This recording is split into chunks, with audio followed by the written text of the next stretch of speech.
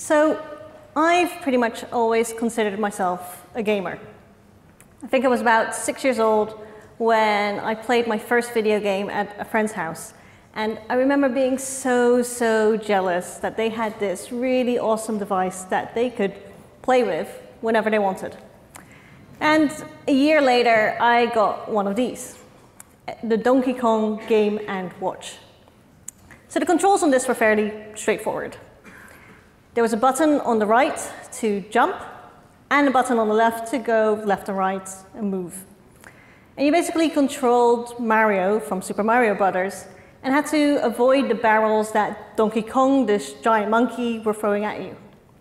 And there wasn't really much to learn about the game. It took a while to master and to actually score a high score, but the rules of the game were fairly simple. So throughout my life, I've played a lot of different games. And as technologies have evolved and graphics have gotten better, the games have become more and more complex. So there are so many games out there right now that require you to actually put time and effort into really fully mastering the game. And my favorite example of this is Horizon Zero Dawn. So in the game, you need to battle these robot animals. And it starts off with these reasonable small creatures that you can kill with a single arrow shot. But as the game goes on, the creatures become larger and meaner and trickier to kill. And it actually takes a lot of time before you're able to take down the biggest robots.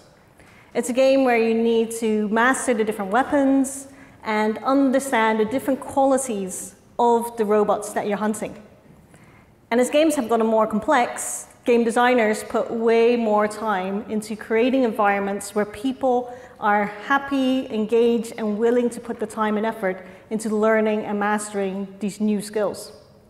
And I realized it's not unlike the work that I do in creating environments for developers, where they're happy, engaged, and willing to put the time and effort into mastering and learning new skills. So I'm a technical manager at FutureLearn, and as mentioned in the intro, we're a social learning platform offering online courses, programs, and degrees, and our company mission is to transform access to education. So I've been here for 6 years now. I joined the company as an engineer, and I've seen our tech team grow from a tiny team of 6 to the 33 that we are now today. And as a tech team, part of our strategy is to grow our own software engineers. So since our entire company is about learning, we believe that we should invest in our people, and when possible, we should try to hire less experienced people rather than hiring only the most senior software engineers. So we do this for several reasons. So for starters, it makes it easier to hire from, since the pool that we're hiring from is much larger, and we can do our part in making the tech community more diverse.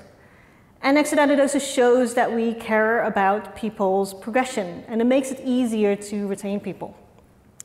It does mean, though, that we really need to make sure that our team is constantly capable of leveling up and having those processes and structures in place that enable people to do that. So the way I see it is that as a manager, I'm responsible for the internal developer experience. So from the time a person applies for a job with us, to their onboarding and time at the company, all the way to when they decide to leave, we need to make sure that people have the best experience that they can have. So I've been full-time focused on pretty much this for the past 2 years now. And the more I do this, the more I realize that this is just another form of user experience. So it's all about understanding the motivations, the emotions, and the behaviors of people, and then providing the best experience that you can for them. So I wanted to specifically focus here on game user experience, because I think it's a very similar type of environment that we're trying to create. So an environment where people are engaged and focused on learning and mastering specific skills. So that's what this talk is about. I'll be looking at 10 lessons that we can learn from game design and then how we can apply that to teams. So one thing to note here is I'm not talking about gamification here. So this isn't about making your time at the company more like a game where you score points and there's a leaderboard for most kick-ass engineer. This is not about that. This isn't about how we can gamify work. It's about using analogies from game user experience to better understand how we can make the developer experience better. So to structure this talk a little bit more, I'll look at 3 different areas of game design, and within those areas I'll highlight different game examples, what lessons we can learn from them, and how to apply those lessons in your team with some practical examples. So our first area is starting a new game. So I mentioned an example before of this Donkey Kong game where the controls were purely left, right, and jump. So nowadays games are much more complex than that. So this is an overview of the game controls of Uncharted. And even though I've played this game before, I'm still overwhelmed by the amount of different things that you can do. But most games, though, they won't just drop you into the game and go, right, off you go, figure it out. Almost every game nowadays has a phased introduction of the various game mechanics. So in Uncharted, each of the controls get introduced one at a time. So in Uncharted 4, one of the first encounters is with this guy, where you learn how to punch. So you get this little message here telling you to hit square to attack the enemy. And then later on, you get another scene where you learn how to interact with an object by pressing triangle. And then eventually, in similar ways, you learn how to dodge, jump, climb, and shoot a gun, until you're able to do all the basic actions. And in this game, it's done fairly quickly. So within the first half an hour, you've pretty much learned the core mechanics of the game. But it's all staged in such a way that you focus on one skill at a time. So in other games, this staging takes place across the entire game. So for instance, in God of War, as the story progresses, you slowly learn new abilities that allow you to solve different puzzles and unlock different areas. So the image here shows this chest with these weird red vine thingies on top of them, which you can only destroy once you've got the ability to throw these weird red bomb thingies at the weird red vine thingies. So the game slowly builds up what you need to know, allowing you to learn gradually. So lesson number 1 is don't overload new starters. So when someone new joins, they've got a lot to learn. There's new people, new ways of working, a new code base, new terminology, new abbreviations. So you need to come up with a way to stage your onboarding and actually plan it out more deliberately. So the main thing that we have is an onboarding checklist that we create for each new starter. So we have an onboarding template board in Trello, which we regularly update. And then the week before a new starter starts, we create a copy and customize it. So the board contains a cheat sheet, so a list of useful information that might be tricky to remember. So names, where certain people sit, links to various internal sites. So it's all about reducing the amount of info that a person needs to remember. It includes a breakdown of what we expect them to do and by when. So looking at the first few days, the first 2 weeks, the first month, and the third month. So it's all about setting the expectations of what they'll be doing. And then we have various things to read and links to guidelines and resources and stuff like that.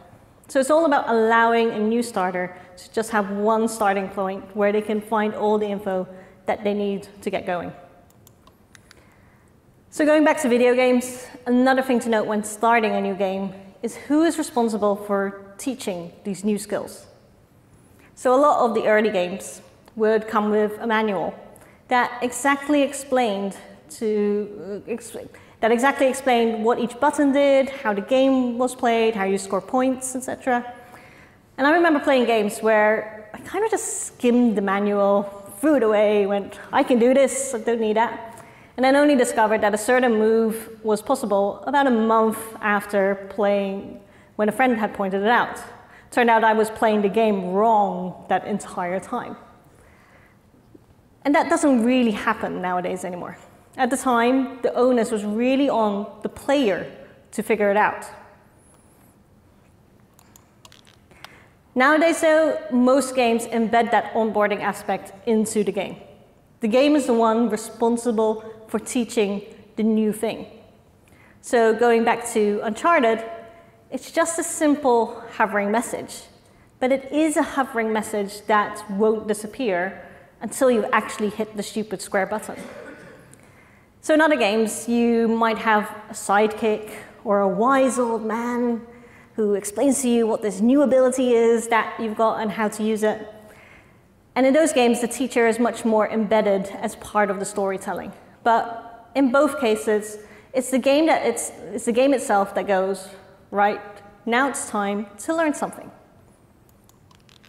So lesson number 2 is support and guide new starters.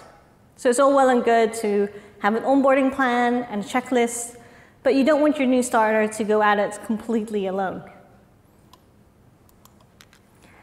So whenever someone new starts, we pair them up with a mentor. So the mentor is on their same team and sits close by to them, and they're there to help support and guide the new starter during the first few months. So they don't necessarily have to pair directly and work together the entire time, but the mentor is supposed to make sure that the new starter has something to work on and is around for any questions that they might have. And they should just generally be the first point of reference that the new starter can go to. And we make sure that they regularly catch up and together come up with a plan for anything that additionally needs to go into that onboarding board that I mentioned before. So final thing when you start a new game is understanding what your current goal is. So once a player knows how to play the game, they still need to be able to figure out and choose what missions or quests to focus on and how to achieve them. So this is an example from Horizon Zero Dawn, which I mentioned earlier. So on the left, you have multiple quests that you can choose from. And then whichever one you have selected, it shows a breakdown of all the different things that you still need to do to achieve that mission. So similarly, once you've got a mission selected, it will appear as this to-do list on the left of the screen with what you still need to do to achieve your goal. So again, a lot of the older games that I played didn't really do any helpful stuff like this. So I've played games where when I accepted a quest, I was told that I had to go to this little village called something generic like Happy Water or Greenfield or Boring by the Sea. And then I left the game for a couple of weeks because I went on holiday or something like that, came back to it, and I just didn't remember what the name of that stupid bloody village was called. And the game provided no other clues as to where you would have to go or what you had to do next. And you were either forced to restart the game or try to look it up in one of those paper manuals that you could find. So it was a really rubbish experience. So lesson number 3 is make it clear what people should focus on. So in our team, we expect everyone to set personal development goals and to reflect and review them on a regular basis. So we don't want people to set goals once a year and then forget to look at them and make progress on them. As a manager, I should be regularly checking in with people and making sure that they're continually working on their goals. It's also why we want people to write down their goals and record what they've done. Because even if they hadn't achieved the goal that they had set, most of the cases, it's because they've learned something else instead. And they should be recording and writing down what that something else was. Next to that, they should also tie in with the bigger picture career goals that a person has. So I won't go into too much detail here because I've got an entire talk just solely on this. But it's really important for people to understand how their personal goals fit in with what they actually want to do with the rest of their lives. And once people have set goals, we encourage them to look for opportunities to share them with team members. Mainly because having them visible means that someone else might be able to help out with them, encourage them, motivate them on something, or they might be able to delegate a piece of work specifically to them. So the second area that we're going to look at is how games help with learning new skills. And one of the most important aspects of learning something new is understanding whether or not what you're doing is the right or the wrong way of doing it. And typically games are really, really good at giving feedback in this type of way. And I struggled with coming up with an example that really did it badly. So going back to the Uncharted example, it's kind of low-key here. Once you've pressed the square button, the message will just disappear.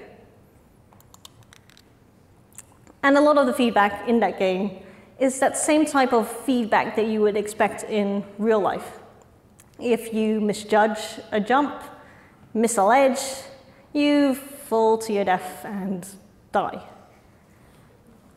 It's not the type of feedback that most people are expecting, but it is a type of feedback.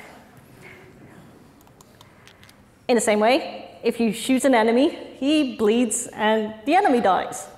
So we might not think of it as feedback, but the game is actively telling you whether an action that you did had an actual immediate effect. Hey, you shot right, this guy died. Anyway, lesson number 4 is give people immediate feedback. So when possible, we want to encourage our team members to give each other direct and immediate feedback and timely feedback. So especially when it's constructive feedback, it needs to be delivered in a timely manner. And it's part of my role as a manager to facilitate that this actually happens. So one of the things that I tend to do is just making myself available for if someone wants to prepare for a conversation they need to have with someone else, or even if they want to role play to trial out how it is to deliver a piece of feedback. Because it's not something that we typically are taught in any real way. And there are 2 books that I found that are really helpful when getting people thinking, to get people thinking about feedback. So the first is Difficult Conversations, and this is a book that is all about approaching conversations and structuring them in a better way so that the points that you're trying to make have a better impact. And it's not just a useful book for difficult conversations. I think any conversations or communications that you have will benefit from the approach in this book. So just think about the dialogue that you have when you pair with someone, and explicitly think about what impact your words would have on the other person. The other book that is really useful is from the same writers, called Thanks for the Feedback. So this one is written much more from the point of view of being able to hear and take in feedback and understand what the various triggers are that might make you react to feedback. So I thought I was quite open and understanding about receiving feedback. But last year I read this book right before I got some feedback, and I noticed myself reacting and dismissing some things in exactly the way that the book said I would. And while I was reading the book, I was like, oh yeah, other people do this type of stuff. I don't. I'm much more open than that. And then when I actually got the feedback, it was like, oh, wait a minute. Yeah, I do these things as well. So this book is really helpful for making you more open to receive the feedback, but it also, on the flip side, allows you to understand what impact you might have when you are giving feedback to someone else, and what type of triggers that person might react with. So going back to games again, sometimes feedback doesn't happen immediately, but rather the game allows you to review and look back at something that you did. So for instance, in Overwatch, when you're playing a match against other players, if you get killed, the game waits for 10 seconds before you can get back into the fight. But rather than do nothing here, the game shows you how you died and uses it as an opportunity to learn from. So lesson number 5, I labeled it wrong, provide space to reflect and learn from the past. So I try to encourage people to do more self-reflection and really get a sense of how you've done things recently. So lots of teams often do retrospectives for their team, but people rarely do this activity on their own for their own actions. And I think lots of people can benefit from just stopping and taking that time to just review what they've done.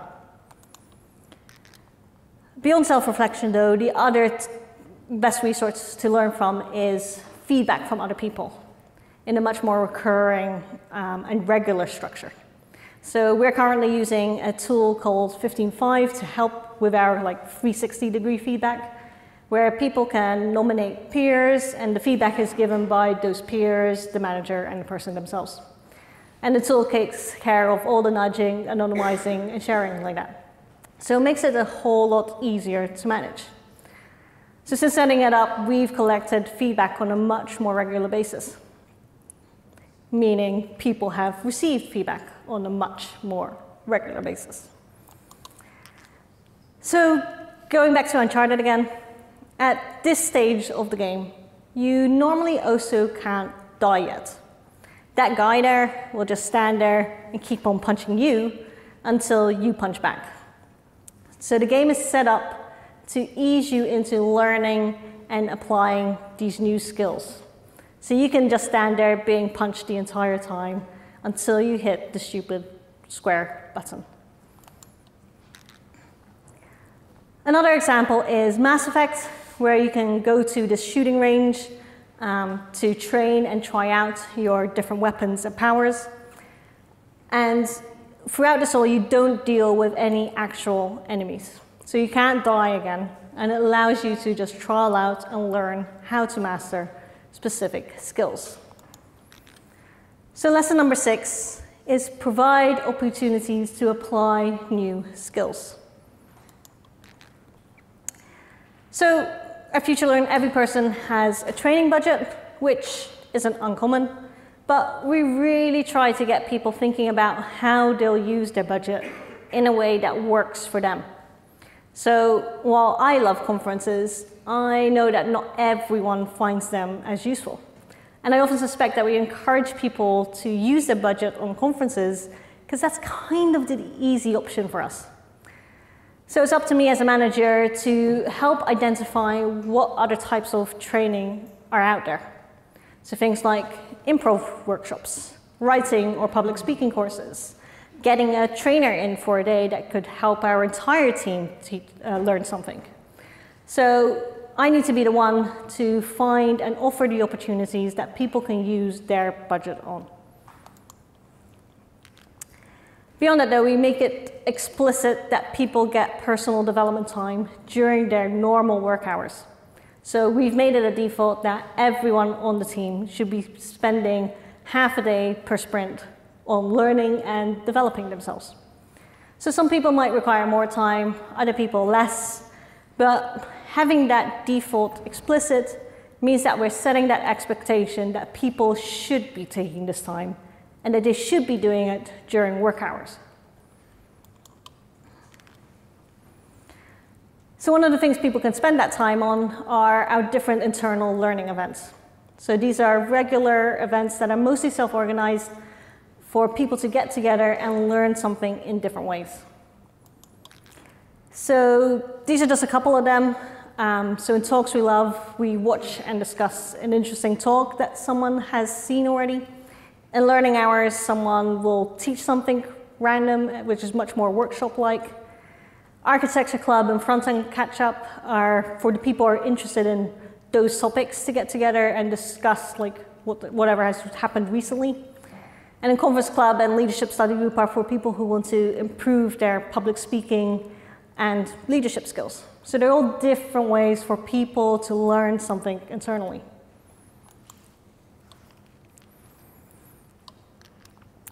And then finally, we also have book clubs and course clubs for people who want to read or take an online course.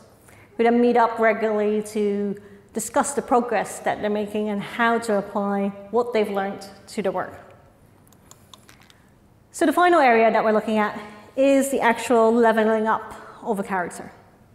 So not all games allow you to do this, but there are a lot of role-playing, action, and even racing games nowadays that have some form of leveling. And there are a lot of different ways that games have implemented this ability to level up. So in this section, I really want to look at some of the variations and the effect that they have on the player. So the basic concept of leveling up is this. Your character starts at a specific level. You gain experience by doing things in the game, like battling enemies or finding treasure. Some games will call this experience points, others might call it skill points or action points, but they all pretty much mean the same thing, a way to increase your level. Now, up until this stage, I think most games are quite consistent. There are some exceptions, but the majority of games with leveling up will follow this pattern. Where they differ is with what happens when you reach that next level. So the simplest version is where when you reach the next level, your character becomes stronger in some predefined set way. So for instance, in Kingdom Hearts, which is a game where you get to meet various Disney characters, and Goofy and Donald are your sidekicks. Each level up is associated with a specific increase or ability. So that picture in the top right shows a message that Goofy is now level 3, and therefore his defense has increased.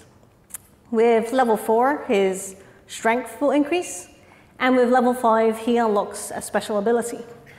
So in this type of leveling, with each level up, you get a specific increase that the game has preset. But it's a way to celebrate your character getting stronger and progressing through the game. So lesson number 7 is acknowledge people's growth. So I'm always surprised to hear that there are companies out there that will only give salary increases if a person asks and lobbies for it themselves. So in my opinion, you should start off with the assumption that engineers will learn and grow, and you should always be taking the time to review and adjust their salaries accordingly. So we do salary reviews for every person every year. So most of the time we'll at least try to give an inflationary increase, and then depending on the person and the progress that they've made that year, we'll either give them a small, medium, or large increase. And with each review, we compared salaries of the people in the team with comparable skills and experience to make sure that we're always being fair and consistent across the entire team. So going back to games, the next type of leveling up all allow the player a choice to what happens when they level up. So in the first variation of this, the player gets to choose themselves what stat or attribute they want to increase. So an example of this is Dark Souls. So those values in blue, which are quite hard to see on the screen, They're all attributes that the player can choose to invest in and increase. So in these games, it's really important to know what each attribute means, how it affects you, and how you can apply it in the game. So lesson number 8 is expose common competencies and how they are used. So we've got several sets of competencies based on what role you have. So we started with the ones for our software engineers, which are curiosity, communication, technical skills, teamwork skills, and initiative. So we use these whenever we're hiring and interviewing to make sure that we're always taking all of these areas into account. And that, again, that we're consistent and fair in how we're reviewing people. We also then have more advanced competencies for the more senior roles in the team. And we can use these, again, in conversations about career progression and setting goals, or during, when providing feedback. So 5 of those competencies are shared, and then each role has 1 or 2 individual ones as well. So having those competencies means that we're framing all of these discussions with the attributes that we value and care about. And we're also being explicit and transparent that these are the values that we care about. Plus, we also have a common agreed on language that we can use to discuss these things. So the next way a character can level up is by choosing a special ability rather than a stat to increase. And this is where skill trees and pathways appear in games. So this is Horizon Zero Dawn again. And at the start of the game, you have the skills in that first row. So each time you level up, you gain skill points, and you can exchange those skill points to unlock whichever of the skills you want. You are bound to the order of the ones that are connected, though. So you can't unlock something in the 4th layer until you've gotten the ones above it. But in the end, though, all the players end up with unlocking everything in the tree. It's very much up to you to decide which skills you do first, but you always end up with everything if you stick with the game. A similar example is the latest Tomb Raider. It's a different way of visualizing it, but here a similar thing applies. You can only invest in the skills adjacent to the ones that you already have. The customization, again, is in the different order in which you complete these, but in the end, you'll hopefully have everything unlocked. Another approach is where it's much more modular. So this is Mass Effect Andromeda, and in here, you're never expected to unlock every single skill. You can only invest in a certain number of them, and it's up to you to decide what type of character you want to create. And it very much also depends on your style of playing, on what the right decisions are for you. So another version of this same type of game is Assassin's Creed. So here you have 3 different areas, and again, it's up to you to choose what abilities work for you. So you never get enough points to unlock everything here, and you need to be quite strategic. For instance, if you rarely use your bow, it's not really wise to invest your points into that hunter area on the left side, since that will only be affecting stuff that you do with your bow. So both me and my husband play this game, and I'm always fascinated in seeing the different skills that we've unlocked and how our gameplay is quite different. I would not be able to play with the character that he's created, and I don't think he could play with my one. So lesson number 9 is allow people to choose their own path. So what I mean with that is allowing people to generalize or specialize whichever way they want.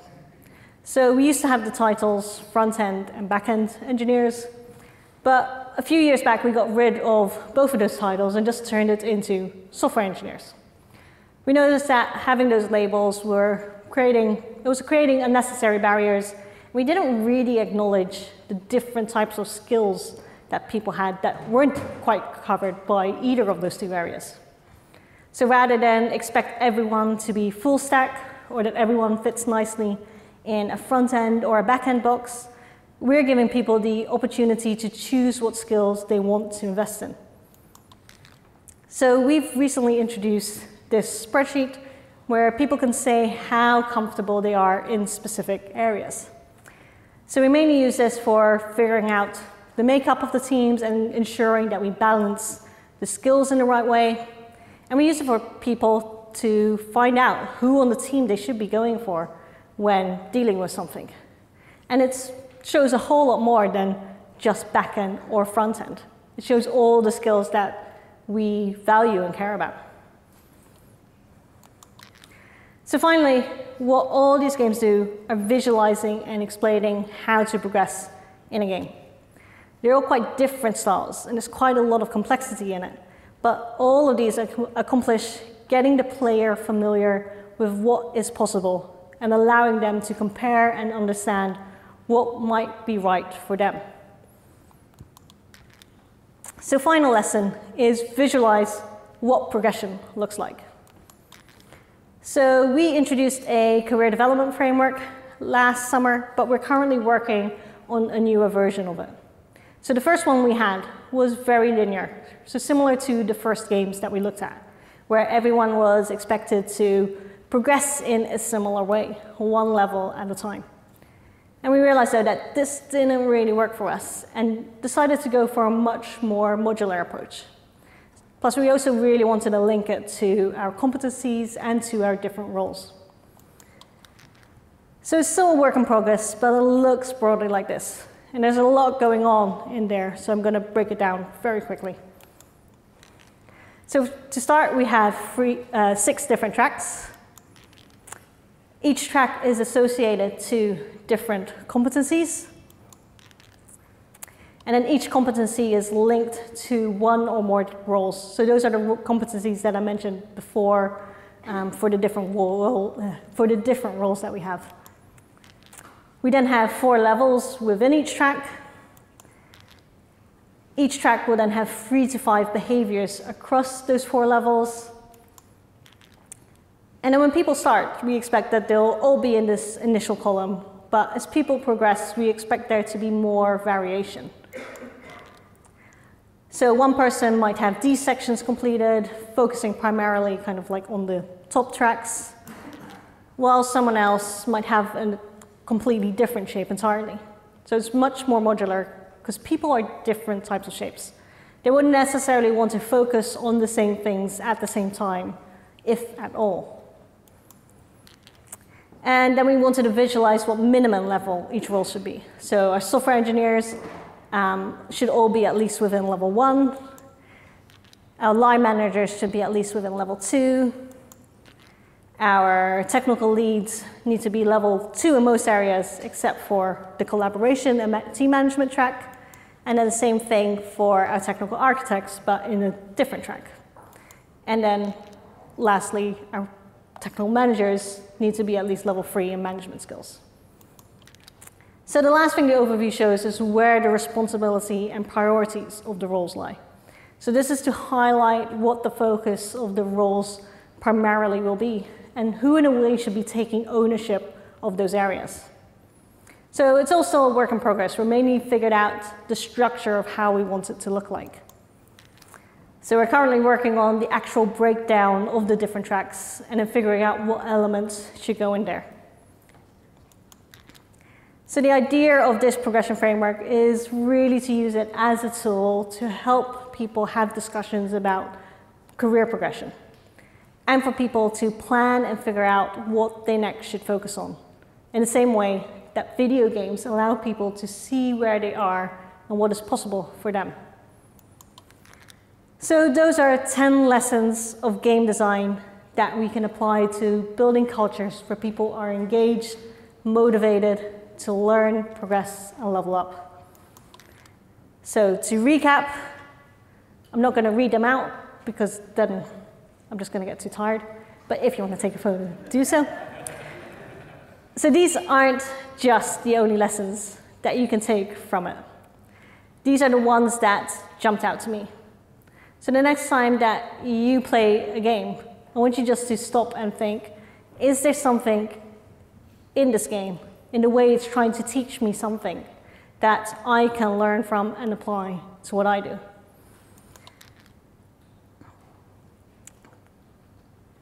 So my main focus is creating developer experiences.